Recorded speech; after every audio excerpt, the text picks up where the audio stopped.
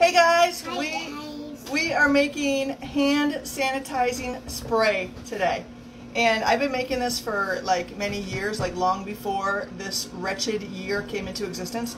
So I want to tell you guys a couple of pointers. So it's really easy to make your own hand sanitizer. So it's alcohol, rubbing alcohol and aloe vera gel. The thing, hop down there so you don't fall over here. The thing I want to tell you about the aloe though is you have to make sure you get actual aloe vera gel, not like the stuff you get at like the drugstore or the grocery store. Usually is like very little percent that's actually aloe vera gel. This one is pure 99% aloe vera gel, and that's what you want. Of course, if you have an aloe plant, you can use that too, but my aloe plant leaves are so like small that I just can't use it. That's what I used last time, but I'm out and I need to make more. So this is all you do. It's 1/3 a cup of the gel. I'm making a hand sanitizing spray. So you can see that this is like really is just like aloe. It's just like you take a leaf and crack it open. That's what this is. It's just the gel from inside the aloe leaf. So it's 1/3 a cup of the gel, aloe vera gel, whoops, and 2/3 a cup of rubbing alcohol. Oh shoot, it's not open. You could also use vodka or witch hazel even, I've used sometimes. Or sometimes I just add that in as a little extra.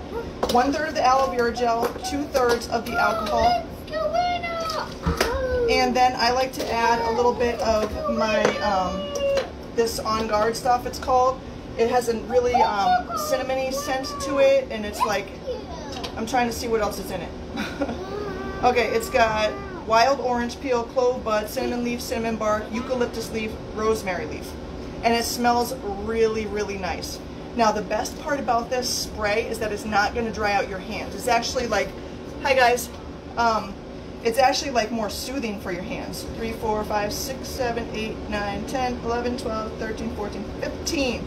Between 10 and 15 drops of, you know, if you're going to use an essential oil of some sort, the On Guard, that's what this one is called, and it's from doTERRA. I know Young Living also has some similar kinds. And then you just kind of whisk it together, and you can see that it's like really liquidy. So that's why it works so well with the spray. And then I have these little bottles that I got on Amazon. This is what I use for all my different kinds of blends that I make. And this one is, they're 2-ounce bottles. I've also made, here, mix this for a minute. Just kind of very gently do like that. I have also made them in the smaller bottle, and I put a little label on it so I know which it is, because I make, you know, different kinds of sprays. So this is the 1 ounce, this is the 2 ounce, and today we're making the 2 ounce. So there you go. And the reason this thing is great to do it is because it bends, so it's not going to spill all over. So hi Annalisa, yes, On Guard, it smells so nice, doesn't it? So I'm just whisking this up really well. We're making hand sanitizing spray for anyone who's watching, just joining in right now. And then you simply fill up your bottle. And, okay, hold on, grab it there. Hold on. Okay, oh, it fell, I didn't stop it. I kind of just filled it right up to the top. I don't know how well you can see.